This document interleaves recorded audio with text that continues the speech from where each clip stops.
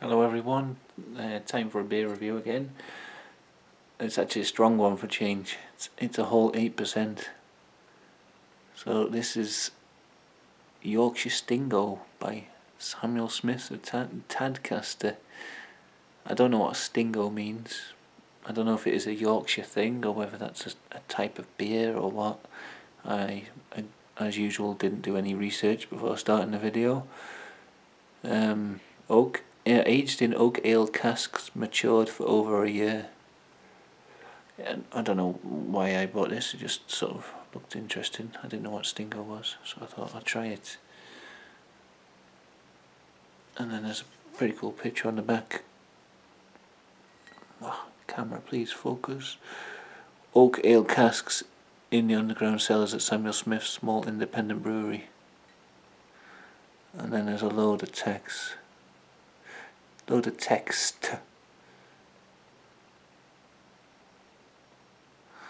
I suppose you can read that if you want to. I don't even know. I haven't even read it myself. Some of the oak casks date back more than a century. So gradually the casks soak in more and more of the character of the ale fermented in stone Yorkshire squares. The Yorkshire Stingo is aged for at least a year, matured in these well-used oak casks in the brewery's underground cellars, deriving fruit raisin, treacle, toffee, Christmas pudding and slightly oaky flavours before being further naturally conditioned in bottle. So I guess it's kind of like how I use my wok, is that it never gets properly cleaned. It's always got a little residue of everything that's ever been cooked in it, and all the food tastes absolutely appalling because of that.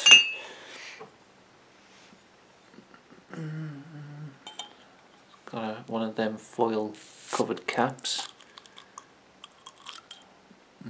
you see, like it's posh.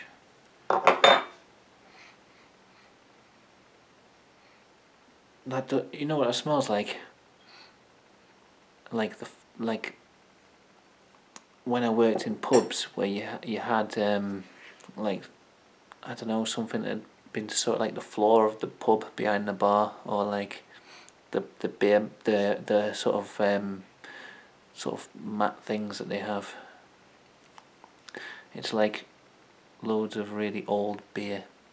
That smell, that's what it reminds me of, and that might be the ancient casks or whatever it is that they put them in.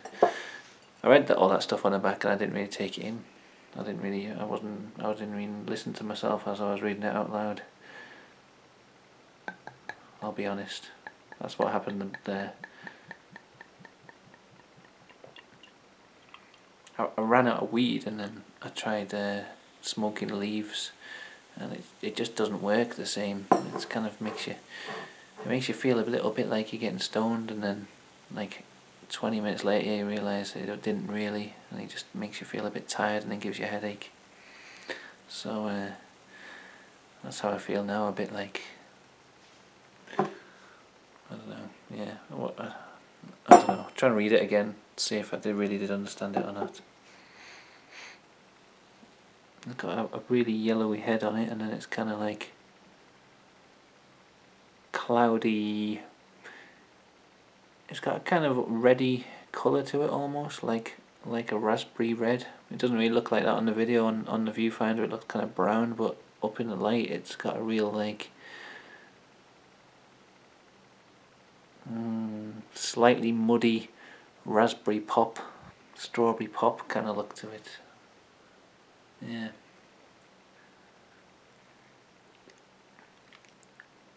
Oh, that's weird tasting.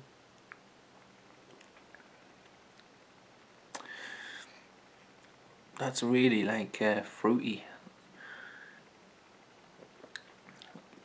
That's almost like a fruit beer, even though it's not. I think it's just the... Yeah, that really does taste like... I know it said like raisins and things, but it just tastes like a fruit beer, like something that's been fermented with fruit. Like plums or something. That's got a really... It's dead sweet though.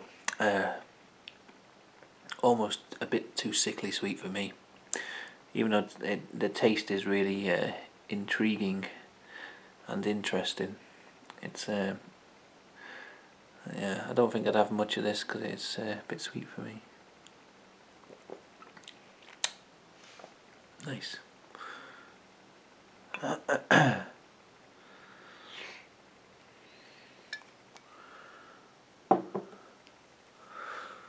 Shout out to Poo Slinger, I think the username is. Some guy at my work, someone started work experience at my work, and I got back to work because I've been on holiday last week, and they said to me, "Have you got a YouTube channel?" It turns out it's someone who has already subscribed to me. What are the chances of that happening? I've got I think I've got about 500 subscribers worldwide out of all the billions of people, and then someone ends up working in the same place as me. That's crazy, I think. It's like a crazy coincidence. And that only happened today, so cheers if you're watching Poo Slinger. I actually remember on one of your comments you said that your dad made brown ale, so maybe I could review your dad's brown ale on a video. That'd be good.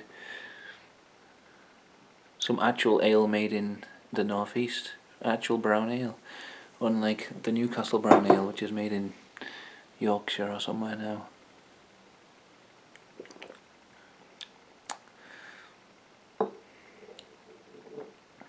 Yeah, it's actually, I don't know. It's really like, oh, it says it's got cane sugar. Is that a sugar in all beer? I don't know. That seems like a weird ingredient. I'm gonna say it's really sweet, and I normally don't like these sweet beers. But actually, it's nice because it's like there's something that kind of cuts through it all.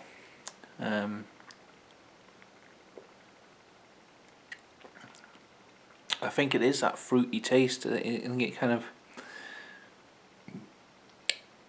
it sort of tricks my head into thinking I'm drinking fruit juice or something.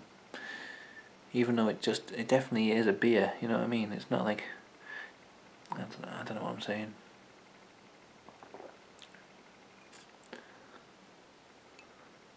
Yeah. Cheers, everyone.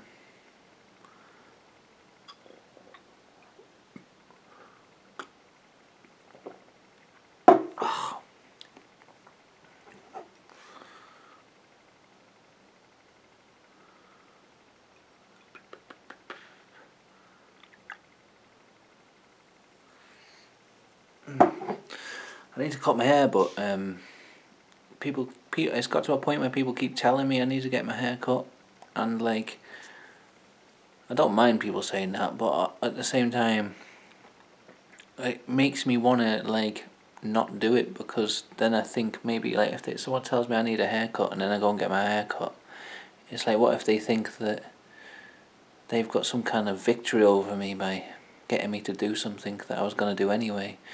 So I've got to a kind of situation where I want to cut my hair, but there's so many people who have told me that I can't do it now because it's like they've won. You know, if you know what I mean. I don't want them people to win. And also I kind of like the fact that it's annoying those people. It's people like in real life, you know. But yeah, I kind of enjoy the fact that it's irritating them enough to tell me to cut my hair. And that also plays a factor, is it won't annoy them so much, you know.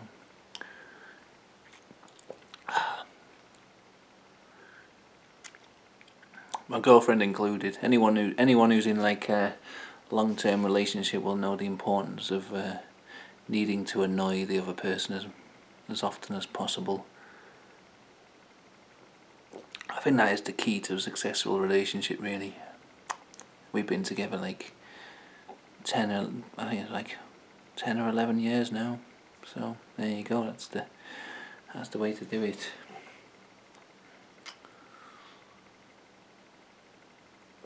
I thought this style of glass would be good for a Yorkshire beer. I don't know why. It kind of makes me think of muck and brass and all that bollocks, whatever people from that area say.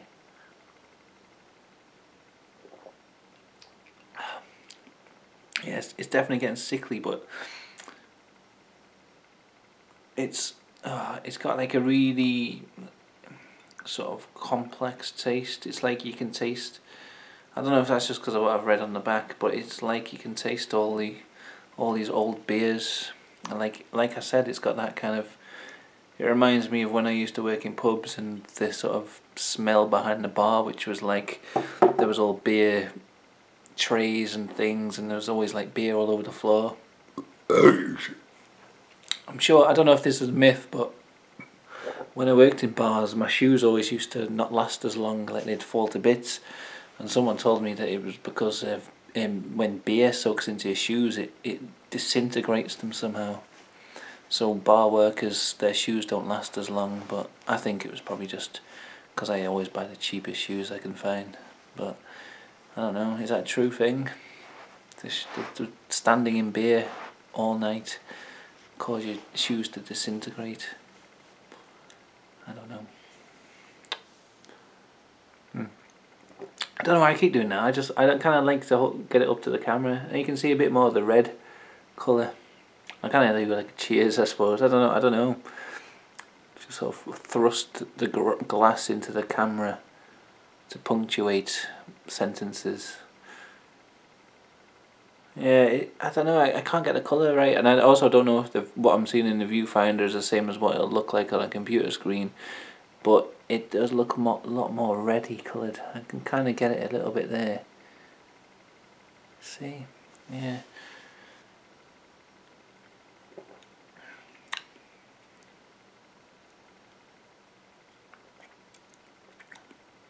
Yeah, the sweetness, it gets to the back of my throat, and it's not like a bad taste. It just, I wouldn't drink more than one of these, because I wouldn't want to, like, by the time I'd finished this, I imagine I'd be sick of that sort of taste. I'd need something a bit more sharp or something to get through it, like, I don't know. Or maybe something a bit more bitter.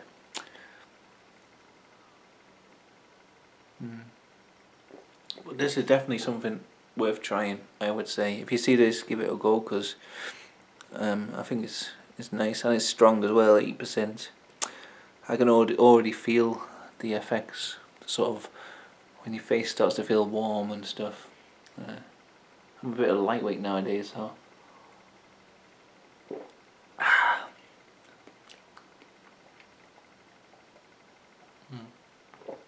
Alright, thanks for watching. Yeah, that was those last two swigs were definitely a step too far. It got too sickly by then. Up to then it was quite tasty, but now I need to have like just like I don't know, a cup of tea or something to get rid of that sweet taste. Bottle's also got Samuel Smith printed on it. That's a thing. Alright. Thanks for watching everyone, and see you later.